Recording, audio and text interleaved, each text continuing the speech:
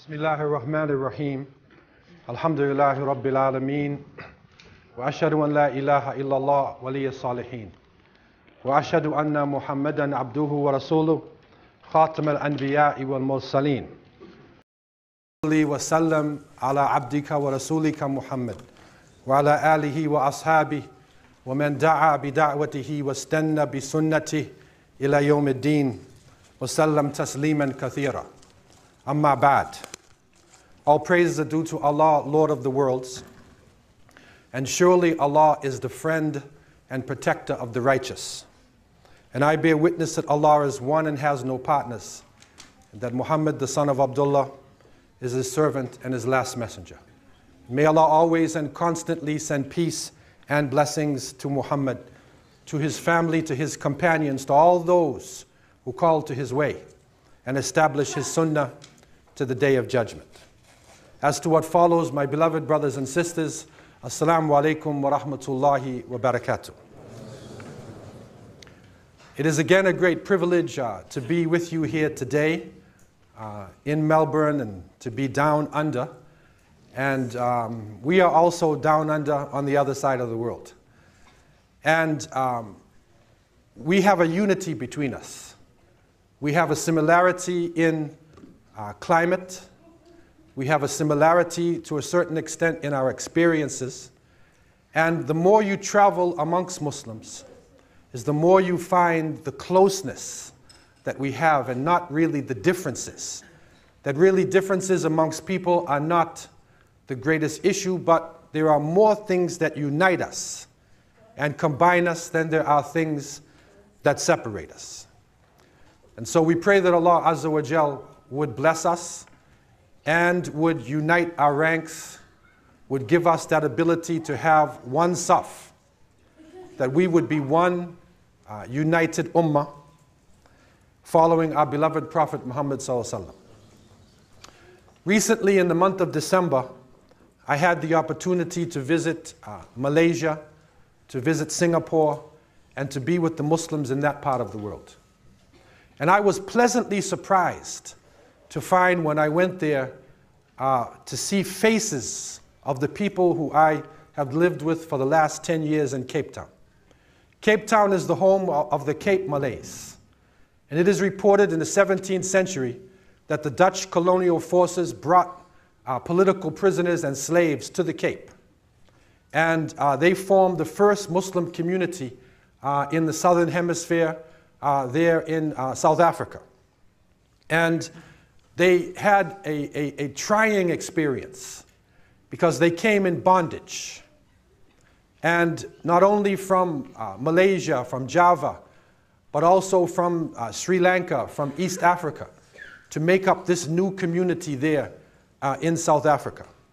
And I was pleasantly surprised to see the faces. It was as though I was in Cape Town when I was seeing the faces of the people. But their experience was not the same. The people in the Cape had suffered. They were taken away from their homes. They were stripped from their ancestral lands. Their culture was taken away. They had to struggle just to maintain their faith.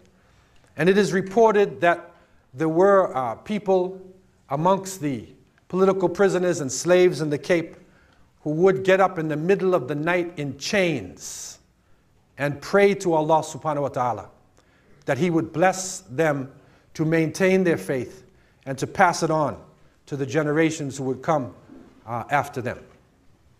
This was really important to me because my people as well in the Americas were taken as political prisoners, as slaves from the western coast of Africa and came into the Americas, and now we have documented proof that over 30% of the political prisoners and slaves who were taken into the Americas were Muslims.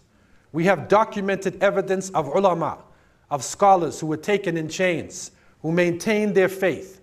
And now books are coming out, whole copies of the Quran written from memory by the slaves, discussions of the ulama, the Risala of Ibn Abi Zayd al-Qayrawani, the great Maliki faqih, written from the memory of a person in bondage, and a discussion about this, how this affected him in his condition of bondage.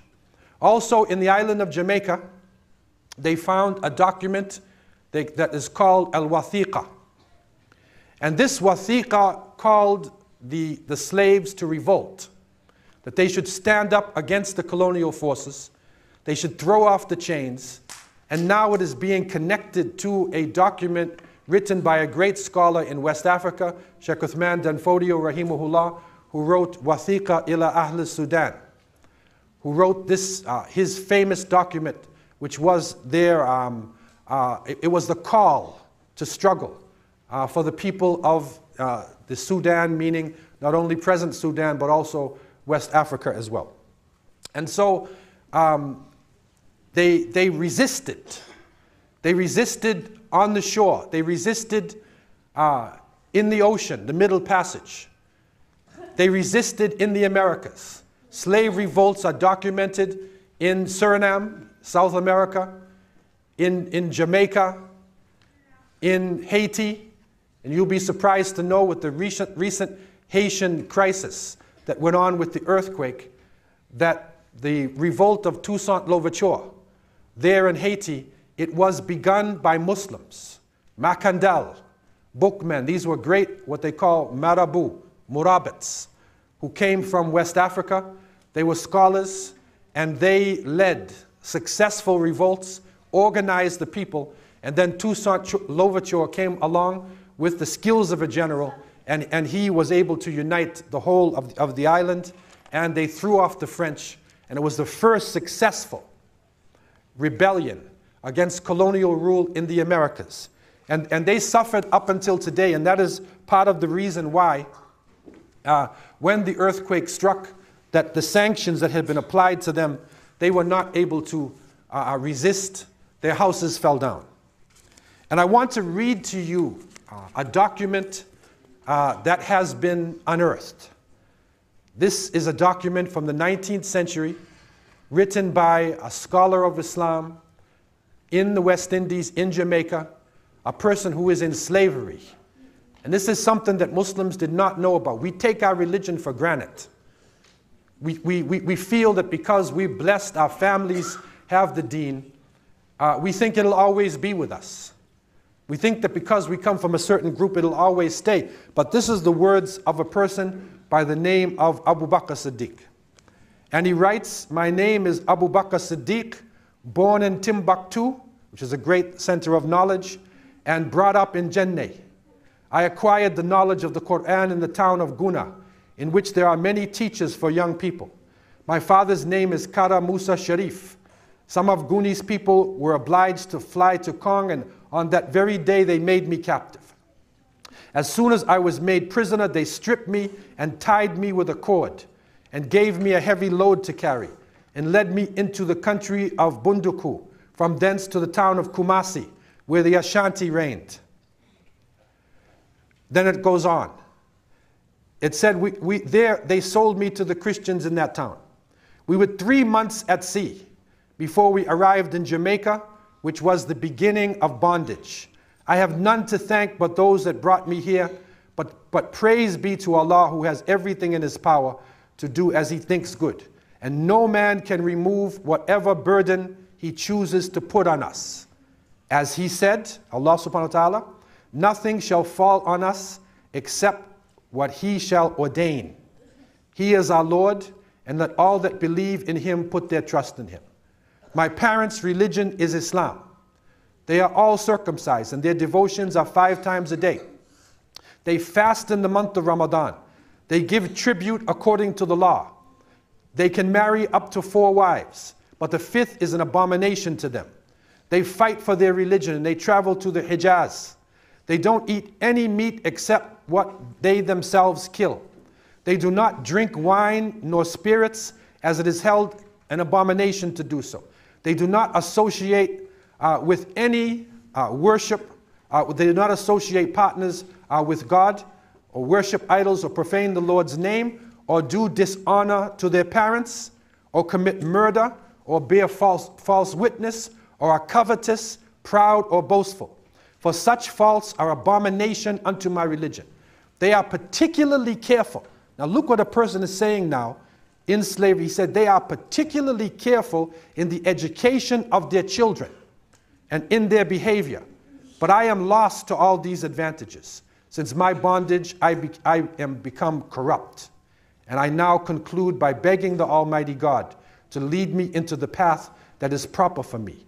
For He alone knows the secrets of my heart and what I am in need of. Abu Bakr Siddiq, Kingston, Jamaica, September 20th, 1834.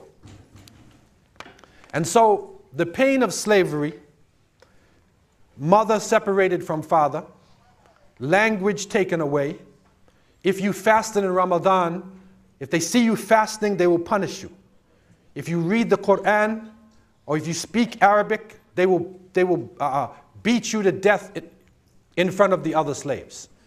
Because of this, a generation went by, and Islam was, for the most part, lost. And it was only just a memory. But the dua of these people who were suffering, praying for their children, the mercy of Allah subhanahu wa ta'ala, that now, decades later, hundreds of years later, Islam is the fastest growing religion still in this land.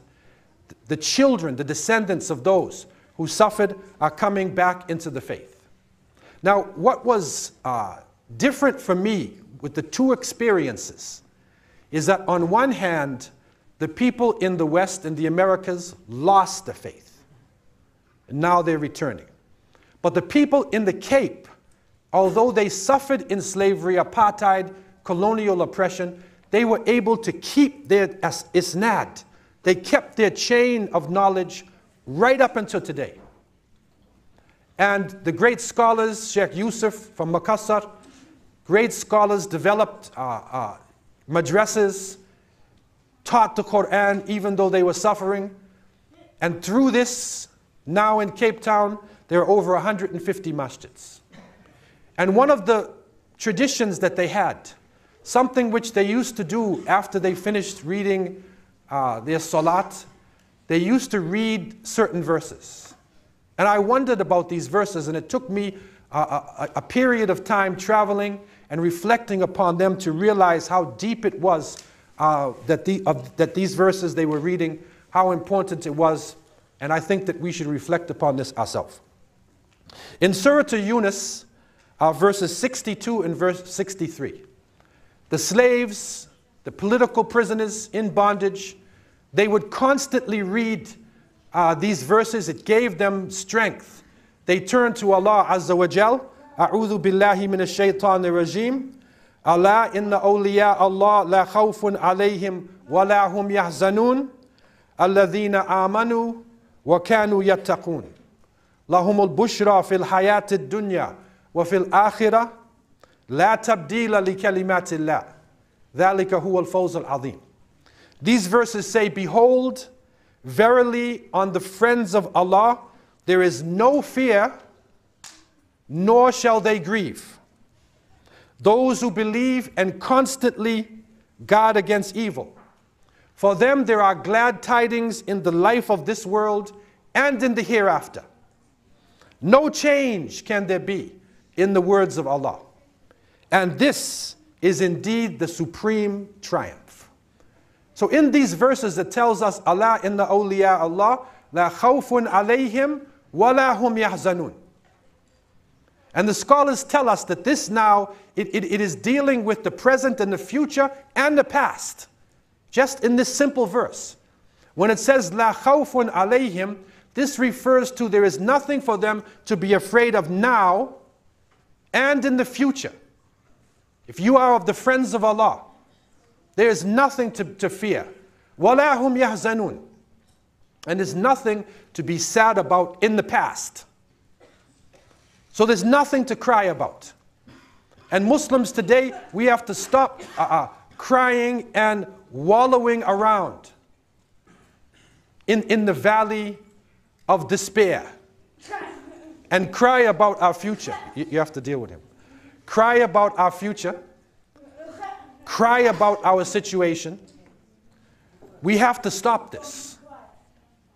And we have to raise ourselves up to deal with our situation. La khawfun alayhim wa la hum yahzanun.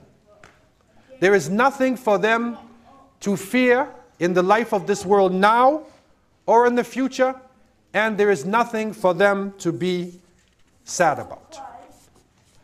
When it speaks about awliyaullah, who does it speak about? It says not a special category of people, not a special group that has a special uniform on or a special name.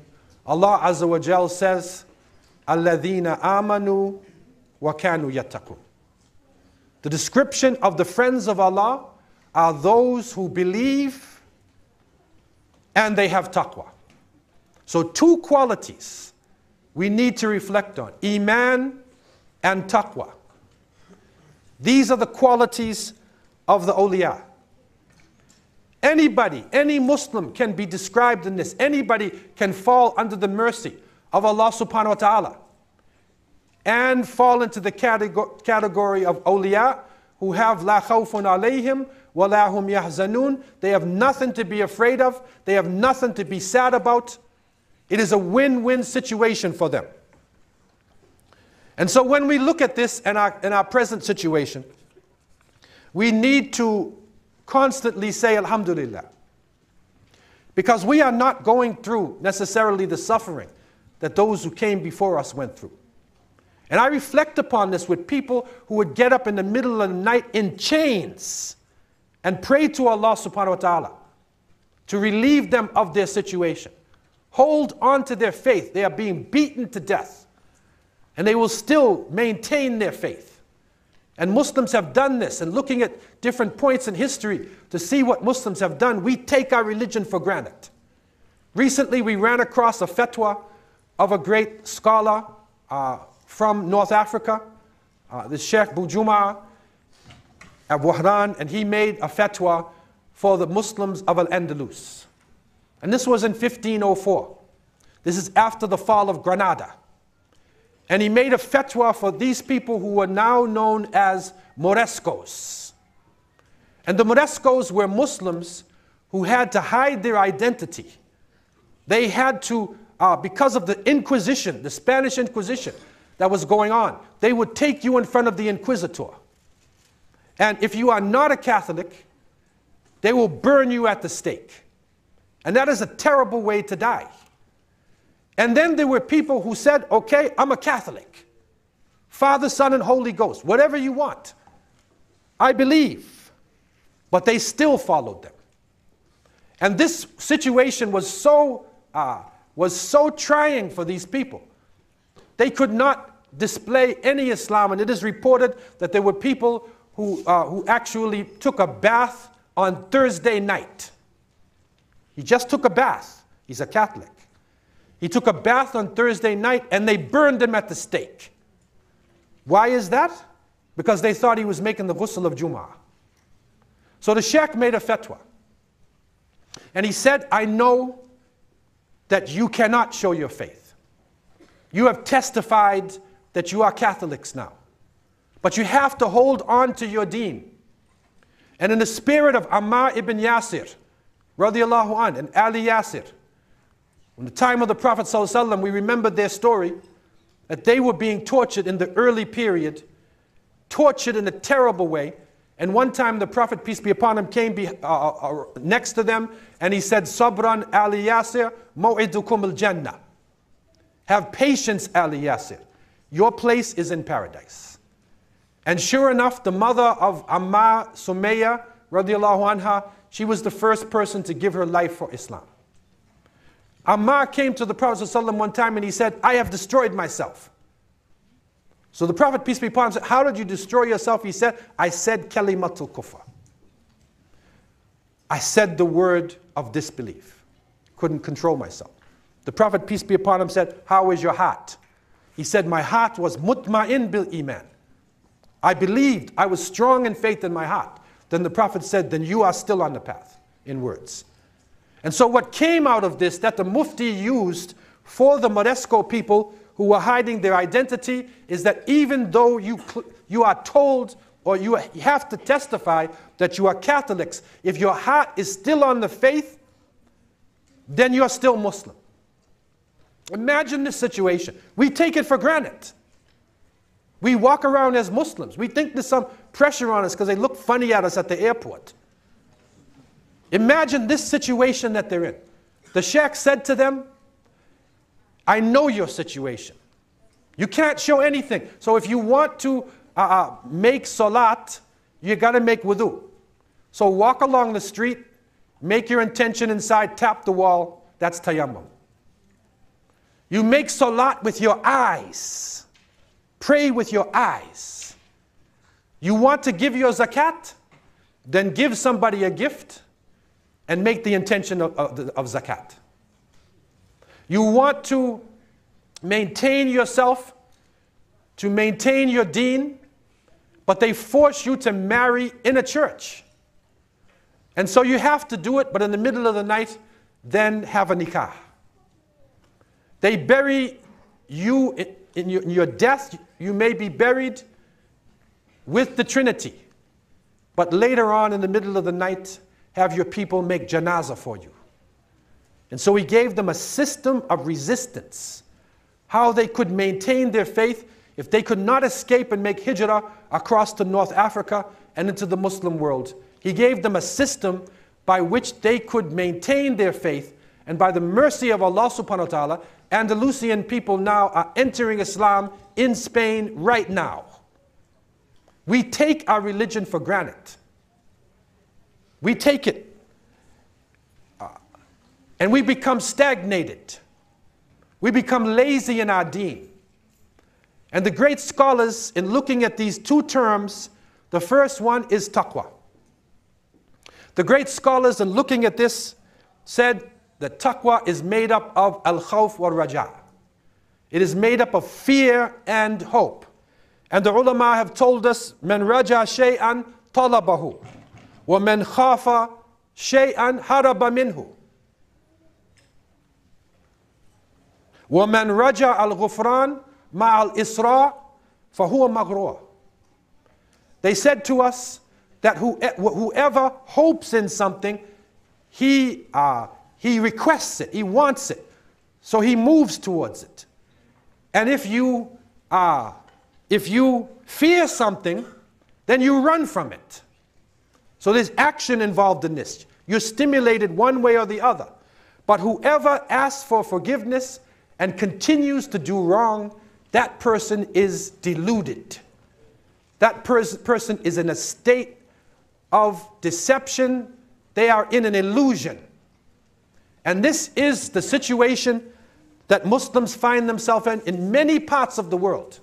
And the evil one, wa'iyadhu billah, is coming at us in a way that probably he never came to people before. To make us feel satisfied with the life of this world, satisfied with our religion. We strive to a certain extent. You will see Islamic movement. We will put on the clothes, we will make the slogans, we will make salat, and we will do what appears to be, you know, our fundamentals of Islam, and then we relax. And we say, I'm over. We are the successful ones. We are firqatun najiyah. We are the one who will enter paradise. Then we start to relax, we become stagnated. But the scholars have shown us that your taqwa stimulates you. If you fear Allah Azza wa Jal, you hope in His mercy, you strive for this consciousness, it's action. You are involved in your action. Once you become stagnated, Once you slow down and stop and feel that you made it, then you're deceived. This is the delusion now that we need to consider when we take things for granted. Some people are fooled by their families, and we see it very often happen. They will say, well, I come from a part of the world where there's Muslims, there's great madrasas. I don't have to study. I don't have to give sadaqah. My mother used to give sadaqah. So the earthquake happened in Haiti. So people are suffering. I don't have to give toward this. The United Nations will give toward this. Why do I have to do anything to help the poor? The people are suffering in Gaza. They are surrounded. But why do I have to, they'll make it out. I have to deal with my own family. Because my father was a great struggler. My mother used to give sadaqah. So we think because of our family that it is all right, but we are being deluded. Never forget the story of Nuh alayhi sallam. His own son turned against him. Look at the case of Ibrahim alayhi salam. His father was an idol maker, turned against him. Lut alayhi salam, his wife turned against him. And so your family, this is not enough. Your generation, because you speak a certain language, you come from a certain part of the world, that is not enough now. We are being deluded and should be involved in consistent action. Some people have good deeds and bad deeds. They think that their good deeds will be enough for them. They make istighfar 100 times after Salat al-Fajr. And they think that because they've made their istighfar, they count their things. They go to Mecca and they count. Okay, now I'm in the masjid, Masjid al-Haram in Mecca. That's 100,000 times. And then I'm praying a Jamaat prayer. That's time 27. And then I'm on Hajj. And they start multiplying things up. So I must have about 2 billion hasanat. So now I can go home. I can do what I want. I can swear, drink some alcohol, fornicate, because I got 2 billion hasanat. So like my scale is going to be so heavy on one side that, I can do what I want because it's still not tipping up. He is being deluded. He's being fooled. He thinks that he is successful. But the shaitan, wa'iyadu billah, has scooped him up and has taken him off the path. Other people, they're even in a deeper situation. And this is something that we need to study. Go over it over and over again. Try to understand what is happening to us in this section. There are some people who study the books and they know about deception. They can tell you, but they don't apply it to themselves. They will tell you all the verses, all the ayahs, but they don't do it themselves. They just intellectually know it. And they forget that Allah says, when He speaks to us about the soul, قَدْ أَفْلَحَ مَنْ زَكَّاهَا وَقَدْ خَابَ مَنْ دَسَاهَا. That the one who is successful is the one who purifies his soul. And the one who leaves his soul, that is the person who will be unsuccessful, and that is the person who will be defeated. And so it is action. It's not enough to say it. Then we have another group that's even deeper than that. We have another group who claim that you should not only say it, but you should do it. And they talk about action, and they will do some of the things, but they don't apply it completely to their hearts. They leave their heart alone. They practice Islam on the outside, and you will see them. They will make salat first in line. They will fast in Ramadan. They will have the clothes of Islam. They will have the appearance. They claim to be the successful Muslims, but he's jealous. He's jealous of you. He has this evil spirit. He looks at you, and instead of trying to find, some way to help you, he's trying to find out what's wrong with you. Brother, your pants are too long. Your beard. Sister, there's a little hair sticking out of your khimar, sister. This is not right. And they will look for faults that you're doing. And instead of giving you nasiha to support you, you find something wrong with your brother and your sister, and you try to help them, they will use it against you to try to bring you down. This person is also deluded. A person on the path who thinks that they're 100% Muslim. But they are being deluded. And a person who doesn't even look like them, who may seem like a simple person, that person may be the one on the path.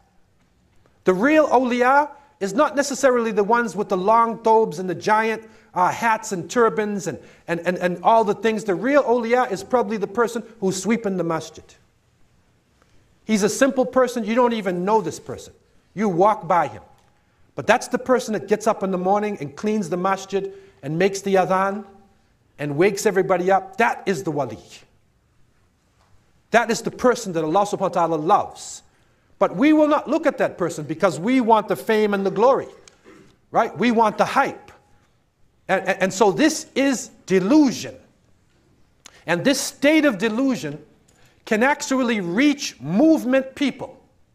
It can actually reach people who are on the path, who are striving and spending their time learning about Islam.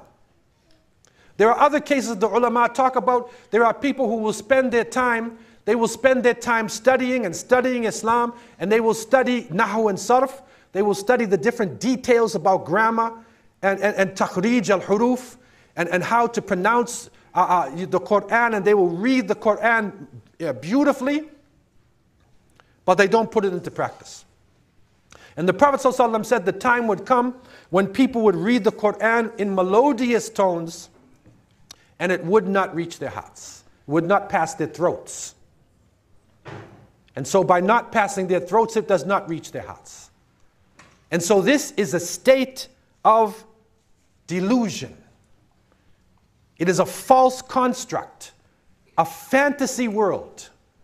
And this is what is being done to our people now. The younger generation, they want to put them in a fantasy. They send them out in space and they spend their day fighting aliens or mutant creatures on earth. Other people are in a fantasy world and they think they're waiting for the Mahdi to come. The Khalifa must be marching through down the road. They're waiting for something to come without doing something. They can be deluded. Because this does not mean that you don't make your salat, that you don't call to the good and forbid evil, because you think the Mahdi is coming. People said the same thing 1,000 years ago. There were some people who called themselves Mahdi. And some were pretty sure about it. There's one person in the Sudan, Muhammad Ahmed. He came from the Ahlul Bayt. He had qualities. He organized the people. He defeated the British Army, their greatest general, Chinese Charles Gordon, and he thought he was the Mahdi. He was in a state of delusion. And he gathered the troops, and now he was heading toward Mecca because he wanted to be between the Black Stone and the Yemeni corner. He wanted to take the bay'ah and then get the judgment day on, and he dropped dead from typhoid fever. And then everybody realized this is not the one. And it happened many times. People have made these claims, reached high levels, and they are in a state of delusion. And so it is the simple things. It is the simple innocence of a child that if you can have love for your brothers and sisters, if you can stand up for what is right, prohibit the evil, unite, and feel that innocence inside of yourself, this is greater than a person who will memorize thousands of verses of the Quran but not put it into practice. This is the important thing. The other element that we have along with taqwa that our verse has shown us, awliya Allah alladhina amanu wa kanu yattaqun. Those who had taqwa and also those who believed. And it is reported that the Prophet ﷺ on one occasion, and this is reported by Sufyan ibn Abdullah al-Thaqafi, that he said, قُلْتُ يَا رَسُولَ اللَّهِ قُلْ لِي فِي الْإِسْلَامِ قَوْلًا لَا أَسْأَلُ عَنْهُ أَحَدًا بَعْدَكَ قَالَ قُلْ آمَنْتُ بِاللَّهِ ثُمَّ اسْتَقِمْ. So this person came to the Prophet ﷺ and he said, say to me, O Messenger of Allah, tell me something in Islam that of which I will not have to ask anybody about this thing after you. In other words, give me something which is a gem. Give me something special. I need some special advice. And the Prophet ﷺ, having Jawami al-Kalim, he said, قُلْ آمَنْتُ بِاللَّهِ ثُمَّ اسْتَقِمْ. It sounds very simple. He said that you should say, I believe in Allah, and then become upright. And this word istiqama is another kalimatun jami'ah. It is a small word with a great meaning. And this istiqama is that the person just becomes upright. Just become a good person. That's all. Just clean your intentions. Be a righteous person. And when you have this, you will be in a special category. This is a great blessing from Allah subhanahu wa ta'ala. And Allah Azza wa Jal tells us in Surah Al-Fussilat, in verse 30 and 31, He tells us, أعوذ بالله من الشيطان الرجيم إن الذين قالوا ربنا الله ثم استقاموا تتنزل عليهم الملائكة أن لا تخافوا ولا تحزنوا وأبشروا بالجنة التي كنتم توعدون نحن أولياؤكم في الحياة الدنيا وفي الآخرة ولكم فيها ما تشتهي أنفسكم ولكم فيها ما تدعون نزلا من غفور رحيم ومن أحسن قولا ممن دعا إلى الله وعمل صالحا وقال إنني من المسلمين. Allah subhanahu wa ta'ala has revealed to us, verily, those who say, our Lord is Allah, and then they become upright, believing in the oneness of Allah and worshipping none but Him, on them the angels will descend, saying, fear not, nor grieve, but receive the glad tidings of paradise which you have been promised. We are your friends and protectors in the life of this world and in the hereafter. Herein you shall have all that your souls desire, and herein you shall have all for which you ask for. A welcome gift from the oft-forgiving, most merciful, and who is better in speech than one who calls to Allah and does righteous deeds and says, surely I am from the Muslims. And so this verse is saying to us, إِنَّ الَّذِينَ قَالُوا رَبُّنَا اللَّهُ ثُمَّ اسْتَقَامُوا. They say their Lord is Allah, and then they become upright. As the Prophet ﷺ said, قُلْ آمَنْتُ بِاللَّهِ ثُمَّ اسْتَقِمْ. Say you believe in Allah, that's not enough. Then you now become upright. And so your iman becomes al-qawlu bil-lisan wa tasdeeq bil-qalb wal-amal bil-jawarih. That you will say it with your tongue, you will confirm it with your heart, and you will practice it. It will become complete. And with these simple steps, we can come out of a state of illusion, out of deception, and into the light of Allah subhanahu wa ta'ala. Angels will descend upon that person. And when that person is in death, they will feel happiness. They will have a surety because of these actions that they have done. What did they do? Was it thousands of verses they memorized? It was simple actions that they took with sincerity. They practiced Islam completely. And Allah subhanahu wa ta'ala has told us, يا أيها الذين آمنوا ادخلوا في السلم كافة ولا تتبعوا خطوات الشيطان إنه لكم عدو مبين. It says, O you who believe, enter into Islam completely and do not follow the footsteps of the evil one, for he is to you an open enemy. So on the one side is ad-dukhul fil Islam kaffatan, entering into Islam completely. All aspects we practice. Not only do we practice Islam when we are around Muslims, we practice it when we are in the society. Not only do we make our salat when we're in the masjid, we make our salat outside, at school, in an airplane, anywhere. We respond to the call of Allah subhanahu wa ta'ala. Not only do we have good character when we are around certain individuals, but that good character, it stays with us in everything that we do. And so we come out of the state of delusion. And Allah says at the end of this, وَمَنْ أَحْسَنُ قَوْلًا مِمَّنْ دَعَا إِلَى اللَّهِ وَعَمِلَ صَالِحًا وَقَالَ إِنَّنِي مِنَ الْمُسْلِمِينَ. And who is better in speech than one who calls to Allah and does righteous deeds and says, surely I am from the Muslims. And this question that comes in the Quran, whenever the verse comes in a question form, it is not a question in the sense that Allah wants the answer from us.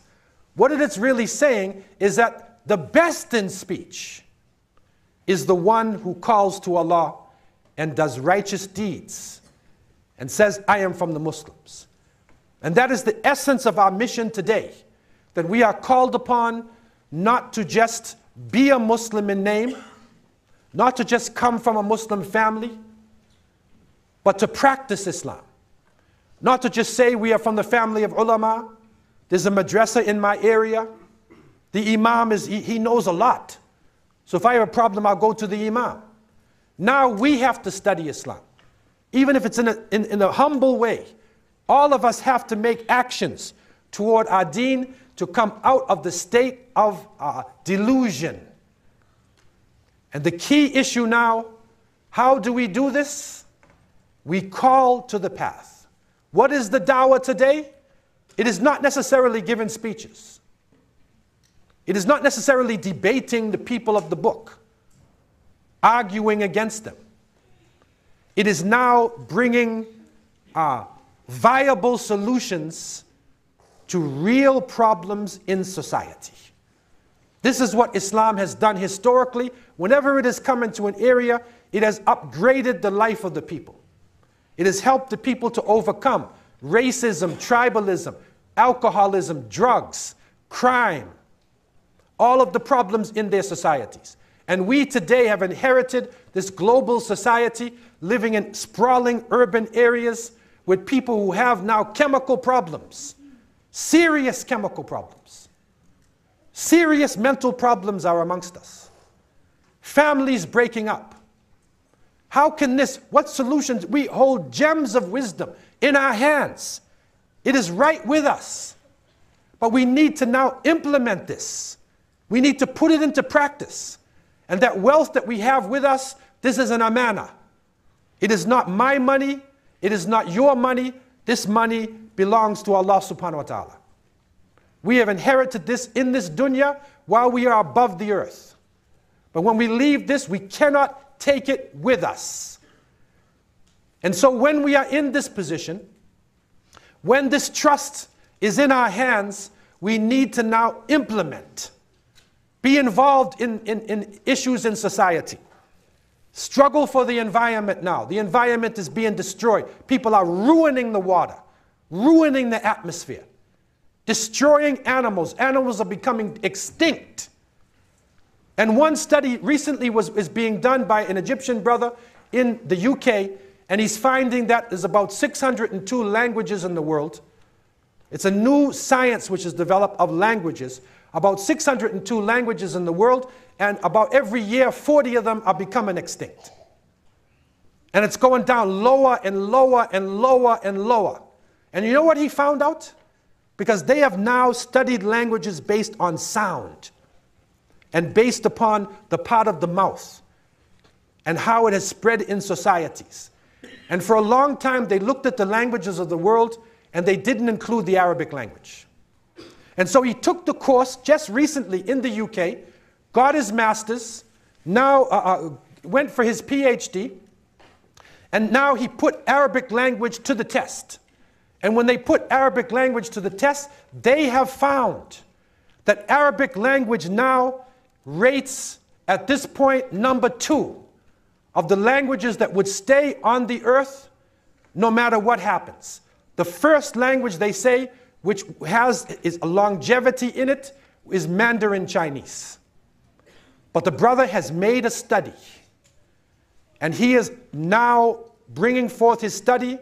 He came on a Middle East program, Sheikh Mohammed Hassan, Jazakallah khair, many of you know him. He introduced him on the program, and he brought the study, and he said, when I bring this out, I have proof that Arabic language not only will be the longest living language, but it is the original language. It is the language of Malaika. It is the language of Jannah. And he has scientific proof. And he showed that because they show phrases, when you say a word, it has sounds inside of it. They have a machine which actually shows the sounds. And they put the word Allah into the machine. And they were in shock, because it is the only word that appears to have different phrases in it, but when you say it, it's only one sound. It's only one. And there's no other word in any language which has different phrases. It appears to have different phrases, but when you say the word, it's only one sound. And so, he is bringing out this study. And we are realizing now what we are holding in our hands. This has caused resistance against us. This has caused us to be demonized. This is the reason why pressure is being applied upon us. Because we hold in our hands gems of wisdom to answer the problems of society. Gems of wisdom to give a future to the planet, to save the planet. But every long journey begins with one step. And that step that we need to make is to come out of our illusion and to revive our faith. To practice the fundamentals. Go back again. Do the basics. Fall in love with what you are doing. And that wealth that is in your hands. And I say this to you tonight because we have a great opportunity in this community, as in other communities, to do something to help our children and to help our society. I was speaking with the Amir just today. We have an opportunity, and we need to do something to save the younger generation. We also need to do something for those people who are coming in to be married, to find a halal way for them to come together to be married, to be able to counsel our community, to provide alternatives. And all of you brothers, we're going to get you a wife, inshallah. To find a halal alternative. But that means we have to be courageous. And we have to think out of the box. Stay with Quran and Sunnah. But you don't have to be in a mold. Our cultures are not necessarily this mold. We have to wear certain clothes. We have to say certain things. The Sunnah of the Prophet ﷺ can be adapted, can go to any society, keep the principles. But deal with the society. We are now in a society where the younger generation is under attack. And we are one of the groups that the majority of our people are actually young people. A study was done to find the majority of Muslims are actually 25 years and under. If you took all of the Muslims and put them out on one field, you're going to find most of them are young people. It's the majority. But what is in our masjids today? Most of our masjids, with all respect, it has activities for men over 35 years old. Other people, other aspects of society, there's nothing in the masjid. In the time of the Prophet ﷺ, the masjid was an all-purpose Islamic center. That's how you can describe it. It was not a beautiful building with a qubba, and a dome, a mausoleum that you visit like a museum. It was an action-oriented place where people would learn about their faith, where they would be taught principles of Islam. Dawah was being given even inside of the masjid. The people of Najran, the people of Yemen came to the masjid, entered the masjid. They embraced Islam. Some of them did not embrace. They were still treated with dignity. When political decisions had to be made, the Prophet ﷺ calls a town hall meeting. Where did he do the town hall meeting? Did he go outside the masjid? In the masjid. So an all-purpose Islamic center. This is what we have been talking for years and going into the community saying, this is what we have to give to right now. Do something for your younger generation. Save your young people. Help them to get married. Help the young children to come out of this fantasy world and be confused about creatures and animals and confused about their own identity. Do something right now. This is an opportunity that you are blessed to have here in this town. And there are other people now who are standing up and realizing that we have to think outside the box, and we have to take this deen in a way which is practical and relevant and stand up in society, whether they hate you or not. Whether the society is talking, we have solutions. And we can bring something else to the discourse in this society. We can show them the Islamic position dealing with racism, the Islamic position dealing with drug abuse, the Islamic position dealing with homelessness, dealing with depression that people have in society. This is our opportunity, and we can only pray that Allah Azza wa Jal would give us this opportunity, purify our hearts, and take us out of this delusion in the life of this world. May Allah subhanahu wa ta'ala help us to come out of this illusion created by the evil one. May Allah protect us from all of the forces of evil that are surrounding our children. May Allah protect always and give honor to the children of the Ummah of Muhammad sallallahu alaihi wasallam. May Allah protect the women of the Ummah of Muhammad sallallahu alaihi wasallam. May Allah protect the men of the Ummah of Muhammad sallallahu alaihi wasallam. May Allah raise up leadership in this generation that will stand up for Islam regardless of the cost. And may Allah keep on our lips the words of the Quran that we would never forget. وَمَنْ أَحْسَنُ قَوْلًا مِمَّنْ دَعَا إِلَى اللَّهِ وَعَمِلَ صَالِحًا وَقَالَ إِنَّنِي مِنَ الْمُسْلِمِينَ. And who is better in speech than one who calls to Allah and does righteous deeds and says, surely I am from the Muslims. May Allah help us to live and die in a state of Islam. May Allah give us the kalima to tawheed at the end of our life. May Allah put this on the lips of all who are here tonight. May all who hear this, may Allah make our last words to be our best words. May Allah give us as our last words, kalima la ilaha illallah, Muhammad Rasulullah, sallallahu alayhi wa sallam. Aqulu qawli hadha wa astaghfirullah li wa lakum. I said what I have said. I ask Allah to have mercy on me and you. Wassalamu alaikum wa rahmatullahi wa barakatuh.